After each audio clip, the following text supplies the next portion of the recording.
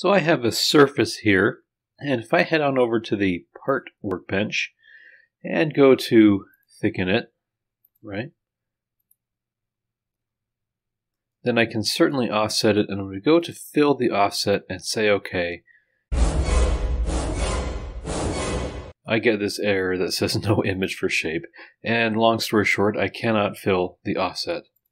So what are my options here if I can't do something like this? Well, let's just offset the surface without filling it. And there you can see I have two surfaces.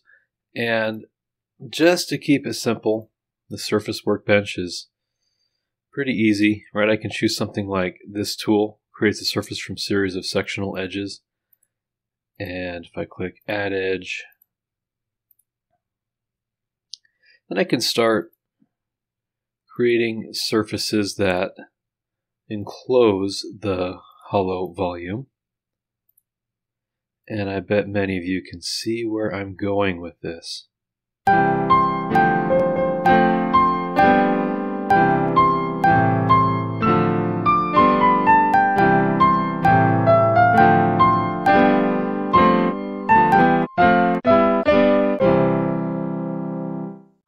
So now that I've completely enclosed all those edges with a surface, it's important to know that we're not a solid, at least not yet.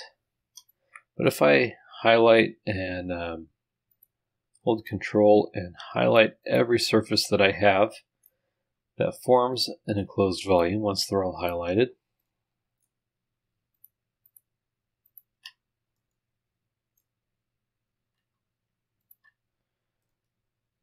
yep, so with all those selected, we can head to the Curves workbench,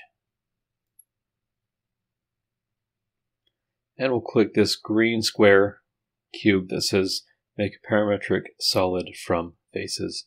And then I go in my history tree and I use the space bar and hide all of my surfaces, and I have a solid now. So that is my solid, and I can do something cool.